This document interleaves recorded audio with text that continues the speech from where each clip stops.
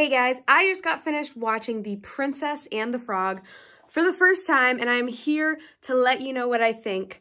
It was okay. Like, I'd be honest, I was not blown away by it, but it wasn't like meh. Like, it was good. I didn't realize what point in the animation it was. So it was not, I thought it was going to be more like Frozen level of animation, which it wasn't, which is totally cool. But it was still really good. I thought a lot of the songs were catchy. It was definitely set in the most modern time period. Like, there are cars, so that was kind of weird. But I liked it, and it was definitely set in this unique piece of the culture, like, of America in Louisiana, which I thought was a really cool thing to show. I thought this movie did a great job introducing the characters, introducing their personalities, their motivations, what drives them. It was really good character setup.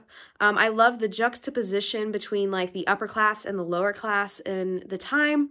I also loved with that when they showed, like, the difference between how Lottie lived versus how Tiana lived, that they still had a good friendship between them. Yes, Tiana's family worked for Lottie's family, but Tiana and Lottie were still friends, not just as girls, but as they grew up, they were still friends. And I absolutely loved this because it seemed like a genuine friendship, even though Tiana knew that, like, Lottie's priorities were very different and she probably viewed them much lower than hers. They were still friends, like friends enough that when Tiana's dress got ruined at the party, Lottie, like, brought her upstairs, put her in a really nice dress, like, even, like, left the prince, like, I gotta go take care of my friend and I'll be back. I thought that said so much to Lottie's character. I just loved the friendship overall, but I thought that really gave Lottie this beautiful, genuine moment amongst just being focused on finding a prince. I love that. Let me just say, the prince is a jerk.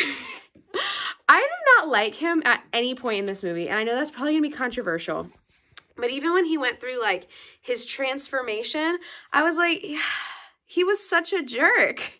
And his transformation wasn't really that significant. And from my point of view, I thought he was a jerk, and then he became more of a jerk, and then he was still really a jerk, and then they almost died, and then he's like, oh, you're cool. Now I'm in love with you, and I'm not a jerk anymore. And let me just say, like, the transformation happened so quick, I didn't believe it. This is probably the love story. Like, I'm telling you, I was even more in favor of Snow White and Nameless Prince's love than this one. I'm not okay with it. Like, he was just a punk to her the whole time. He clearly showed that he was a womanizer.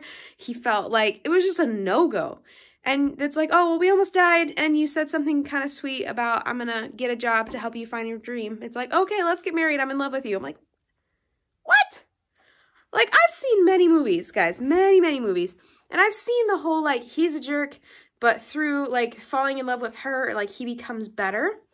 And I'm okay with that, to a point, that, like, you shouldn't, like, date jerks thinking they're going to become better. Don't think that. But, like, I have seen people, like, almost every good relationship I've seen, they have both grown in it.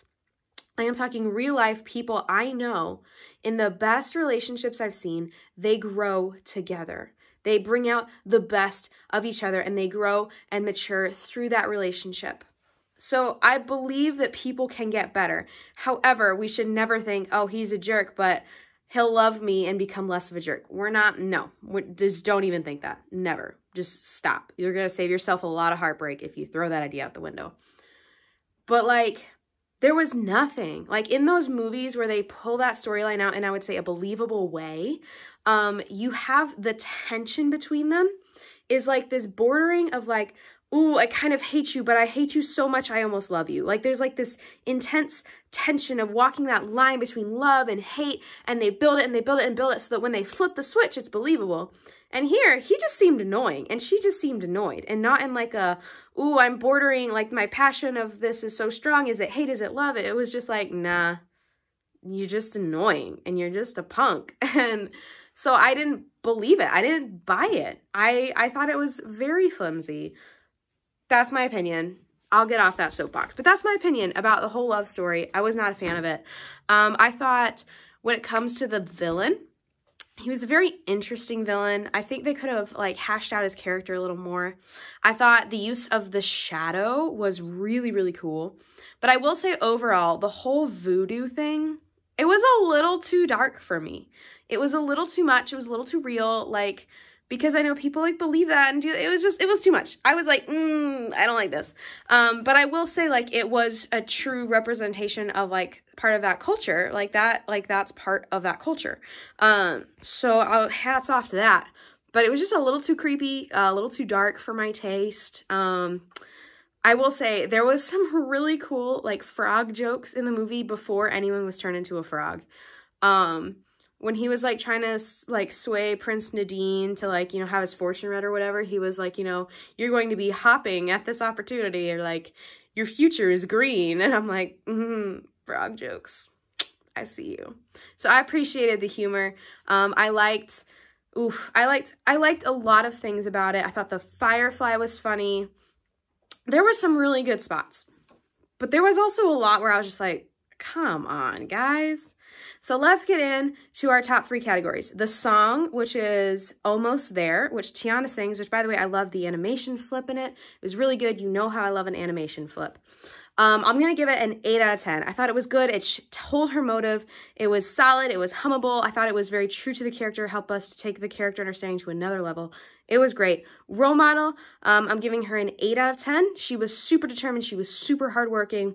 But what strikes against her to me is that sometimes she let her goals get in the way of her just living. And I'm not like, you got to take some time. You got to enjoy your life, you know? And the message, I think, is like kind of what you want versus what you need. And so when you have what you need, that's it. What you want can be nice, but what you need is important. And I like that because, I mean, I think there's a good reminder for all of us is like, as long as we've got Jesus, we're fine. Like everything else would be great, but if we have Jesus, we're set.